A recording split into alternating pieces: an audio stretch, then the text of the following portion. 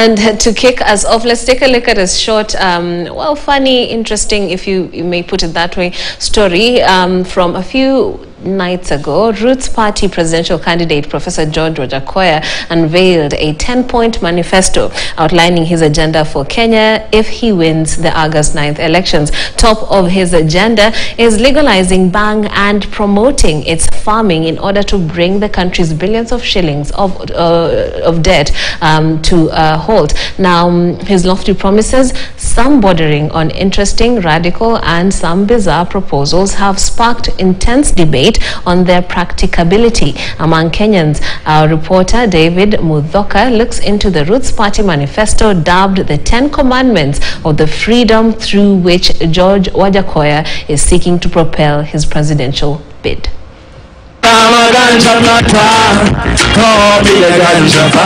George Wajackoyah's Roots Party launched its manifesto on Thursday evening in a 4-hour-long ceremony mainly attended by the youth and conspicuously members of the Rastafari community. The latter's attendance perhaps as a result of Wajackoyah's selling point agenda in his 10-point manifesto, the legalization of bang, to a community that has not shied away from calling for marijuana's legalization in recent years. The Wajackoyah bang legalization campaign that comes amid failed bang legalization attempts in the past seems a shot in the arm with the newfound camaraderie between Wajackoyah and the Rastafari community coming to the limelight during the launch. If we legalize marijuana, the prices of food shall go down. The prices of oil shall go down. The cost of education shall go down. 1 acre of bangi can earn you $78,000 or 8 million per harvest. A harvest takes only 6 months. But the marijuana agenda is not the only sensational and arguably radical point in Wajackoyah's manifesto, dubbed the 10 Commandments of Freedom. In the unveiling, Wajackoyah further promised to farm snakes with an eye on selling snake meat and snake poison to foreign markets to fund the education budget. Each venomous snake farmer will earn an average of $6,000 or 600,000 per vial antivenom. Kadogo tu hivi na nyonga kidogo kanatoka chui kanaingia kwa chupa. Ako peke yake. Wajackoyah also promised to export dog meat, hang the corrupt in the fight against corruption, suspend the constitution indefinitely, shut down the SGR project, and reduce the working days from 5 to 4. The 61-year-old Roots Party leader is further pledging to shift the capital city to Isiolo, create 8 regional states, and deport idle foreigners. For how long are we going to be told lies? Kazi kwa vijana, alafu napewa wheelbarrow na kijiko. There will be no mama mboga in our government. Kila mtu atakuwa ni enough.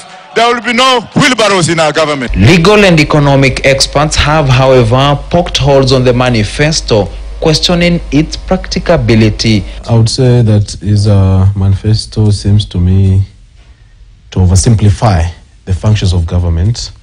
They are very complex. As a government, I think when going forward, the priority has to be education, there has to be manufacturing, and we have to focus on innovation. According to them, some promises are ultra-vires to the constitution, meaning their implementation is beyond Wajackoyah's powers. I think what he has done, probably listen to him, is that he has tried to identify the problems that we face. The problem of inequality, we have the debt problem, but he does not have a solution to any of those problems. The manifesto has also been described as flawed, misleading, and self-contradictory. Professor Wajackoyah is telling us that we will be able to produce $96 billion in 1 year, beating Afghanistan, the US, Jamaica, and all the other countries in 1 year. This is not possible.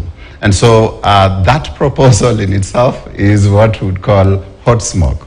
But Wajackoyah has told of critics, including those terming him a project on a mission. These people selling people that hawa ni projects. Imetoka kwa wale ambao mnajua. Sisi as Roots Party, we are very neutral. Hatuna matusi, we are Rastamen. With the so-called Freedom Manifesto dividing opinion, Wajackoyah is hell-bent on using it to hit the ground running 38 days to go to the polls. David Mudhoka, KTN News, Nairobi.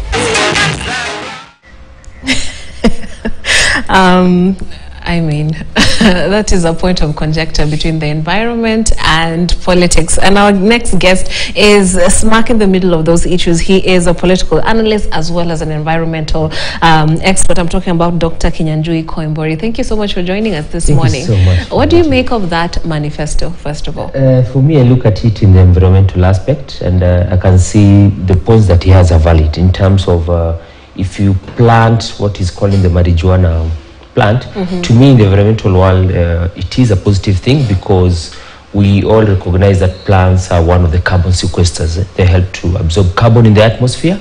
And right now we are fighting the problem of global warming, and you are trying to look into which mechanisms can we use nature-based solutions to absorb this carbon. So you see the government is investing so much into increasing its forest cover up to 10%.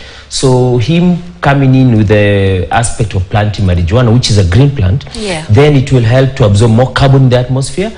Then we'll have and then we'll be able to mitigate this warming aspect, and then eventually everybody will have a cooler world to live in and live longer. So that's my aspect on that. Yes. Okay, so you are in agreement with some of those points that he has, being an environmentalist yourself. But then there are bigger issues. Far from kutingiza miti, there are other issues that actually are climate that need to be pushed by the political elite that are linked to the environment. Very important issues that I do believe are being overlooked. Paint us a picture of the current political environment, the rhetoric, and what you feel is missing from the discussions and the conversations that are being had right now. Thank you so much for that. And let me touch on something small before I go into the manifestos of the other presidential candidates on the matters of environment. You have to notice that every voter needs to look critically into the people they are voting into office. What do I mean by this? In Kenya, we have now around 2,500 legislatures. That is 2,200 MCAs, around 349 MPs, and then another 47 senators, 47 deputy governors, and 47 governors. So we have around 2,500 legislatures. And when it comes to making laws that protect the environment, we usually use three arms of government. That is the legislature, the executive, and the judiciary. The legislature is the most important. They make up laws. So when you elect a leader who is, one, not climate conscious, number two, who is not educated, that's why you see we are hell-bent on the judiciary as one of the three arms of government, when they say degree is not a requirement for these elective posts. And how do you expect these leaders, the 2,500, to come up with laws and amendments that help protect the environment? So you see these three arms of government, they need to work together. And a case scenario, let me give you, is a good example of, we had one MP recently in Kenya, way back. He was a Minister of Health and also a Bureti MP sometimes back. And he said that trees don't bring rain. Rain brings rain bring trees. So you see, they are the ones given this contradictory kind of information. Even Donald Trump, he's well known for some of these tweets which are awkward, saying that climate change is a thing for China. China came up with climate change so that they can affect the economy of US. So what I'm saying is that we need to have leaders who are climate conscious, so that they can be able to come up with the laws that are able to protect the environment. One would ask, would argue, we are in Africa, we are known for our wonderful climate, and our environment is not that badly off compared to what you've mentioned, China or India, or wherever else in the world where manufacturing is actually swallowing up the environment. Why should a country such as Kenya care? Let me say this. Yes, you're right. In terms of climate change, Africa contributes less than 3% into the climate change pollution. We have countries like US, China, Germany, they contribute a huge chunk. But what I'm saying is that, and I also want to rate the presidents, and I want to congratulate the president of Kenya, that is Uhuru Kenyatta. In 2015, he was able to put Kenya in the map, in the ratification and the signing of the Paris Agreement, whereby we were among 197 countries that signed that agreement into ensuring that we cut down our carbon emissions. So the reason I'm saying, why should Kenya participate? The reason is that the the COP treaties, they have set aside $100 billion every year. This money is supposed to go to developing nations that have been affected by the impacts of climate change. Remember, if there's global warming, the ice sheets melt. So this water ends up trickling down, filling up and flooding. In Kenya, we have experienced drought. Yes. We have experienced floods. In Sudan, they've experienced the same. In fact, recently in Kenya, we had 2 million people who are affected by drought. Right. Floods were the same. We had the case of Lake Baringo and Bogoria almost merging. Put in mind, one is freshwater, one is saline. So yes, we cannot say that we don't contribute a lot, but what I'm saying is that we are living in one bowl. So what you do at that end will eventually have a ripple effect on my end. So what we are saying is that we'd rather pull all our hands together, play each one of us their own role, and then instead of saying that we don't contribute, let the others do it. So everybody has a role to play, no matter how small it is. Yeah, you're very passionate about this, even from the way you're speaking about it, and no doubt these are very important issues, right? But in the current political atmosphere, matters of climate change, unless they're taking the form of what Wajackoyah, you know, that sort of packaging, they're quote-unquote not sexy, so to speak, politically speaking, right? So how would you, being in the political space and in the environmental expertise space, how would you package this so that the young person out there who is actually affected by these matters takes it seriously? Yes, thank you so much for that. I think the huge problem we have with these political parties and the manifestos they come with, they usually do what we call copy and paste. They don't sit down with experts like us to give them the manifesto that is tailored in an expert way.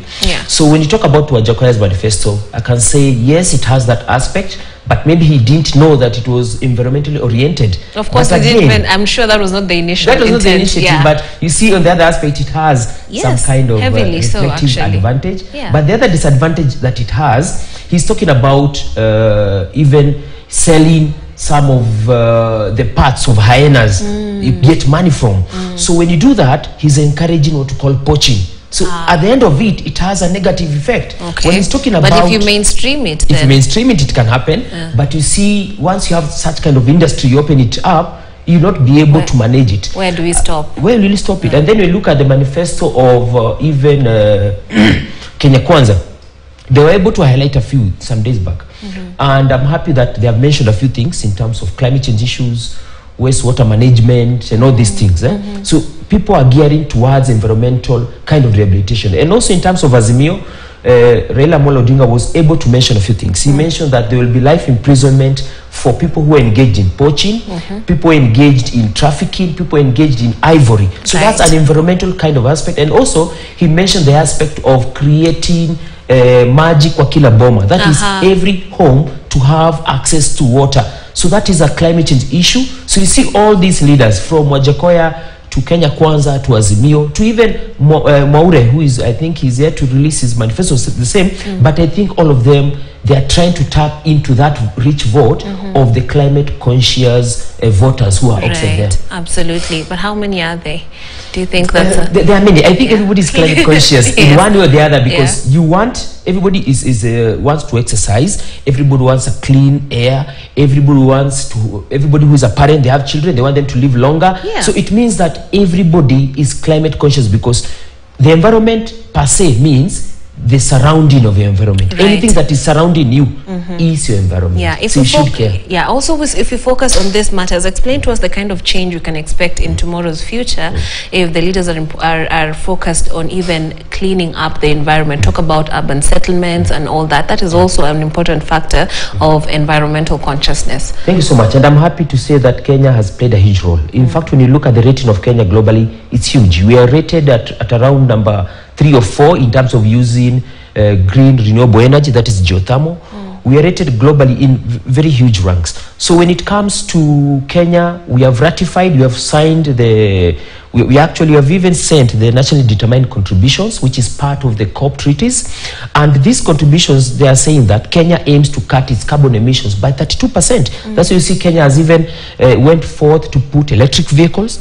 In urban centers, we have put walkways and motorized transport pathways for people to walk, to cycle. So those are ways to cut our carbon emissions. And I'm happy to say that Kenya is following the right path. The only thing thing is the BRT system, which I hope it picks up, because it will help to reduce traffic jams, because during traffic jams, that's when the carbon emissions are very, very high. But also Kenyans, because of not mistrust issues, they are not into carpooling, because where you live, I expect you have a neighbor and they're coming to town, but they can't give you a lift. So you see, you're living in a flat of 20 people, 20 cars on the road. But if you are working together, you have no trust issues, then it means you can only use 2 or 3 vehicles, and each of you give each other a lift to town and reduce carbon emissions. Yeah, wouldn't that be nice for the environment? Now, let's talk, I mean, as we wind up, anything you'd like to add on this matter of the politics of the environment? Yeah, let me say that what I would wish for all the political leaders is to emulate the leaders who have set the pace ahead of them. I'm happy to say a few counties have even ratified and they've come up with climate change bills and acts, which is a way forward. Like some of the arid areas, Mandera, Marsabit, Wajir have set it up. In urban centers, Nakuru County has set it up, and also Nairobi has set it up. So you see, this one tells you that leaders, when you have leaders who are climate conscious, then you'll have a place to live. So lastly but not least is that once we are approaching this political space, let no leader use environment as a way to get votes and giving out information that is not scientifically kind of approved. So what we are saying is that they should reach out to these people who are actually experts in these areas. We give them informed information so that they can be able to articulate it to the masses, instead of saying something which is wrong, like the case where I've told you that people are saying rain does not come from trees, it comes from clouds, and all these things, hula baloos. Yeah, it's absolutely unfortunate how ignorant we can be about these issues, but it's very important to focus on the environment. Thank you so much. Dr. Kinyanjui Koimbori, right, is a political analyst as well as an environmental expert, and that draws our conversation here on Weekend Express to a close. Thank you so much for tuning in. See you in a few on News Center for the very latest in news and updates. My name is Trix Ingado.